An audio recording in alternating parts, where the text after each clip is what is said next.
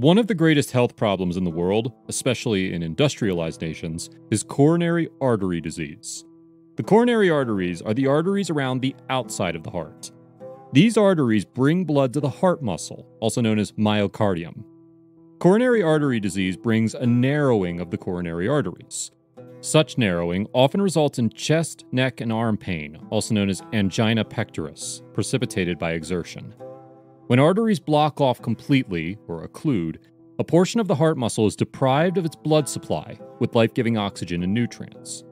A myocardial infarction, or heart attack, is the death of a portion of the heart muscle. As the coronary arteries narrow, the body often compensates by building collateral circulation that involves branches from existing coronary arteries that develop to bring blood to an area of restricted blood flow. The internal mammary arteries are arteries that bring blood to the chest. The tributaries of the internal mammary arteries develop collateral circulation to the coronary arteries. It was thus reasoned that by tying off or ligating the internal mammary arteries, a larger blood supply would be forced to the heart. An operation called internal mammary artery ligation was developed to implement this procedure. Early results of the operation were most promising. On 1959, reported on 304 patients who underwent internal mammary artery ligation, the results showed that 94.8% of the patients showed improvement. 4.9% reported no appreciable change. It would seem that the surgery gave great improvement. Still, the possibility remained that the improvement resulted from a placebo effect.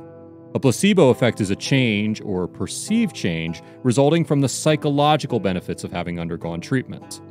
It is well known that inert tablets will cure a substantial portion of headaches and stomach aches and afford pain relief.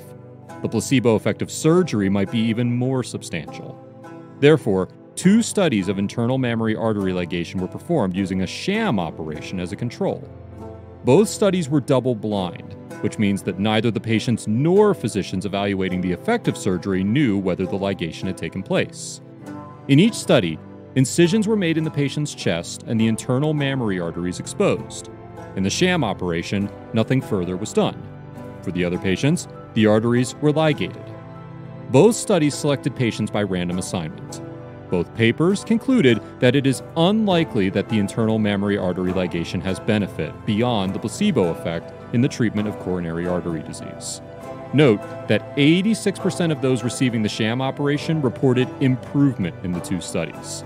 These studies point to the need for appropriate comparison groups when making scientific inferences.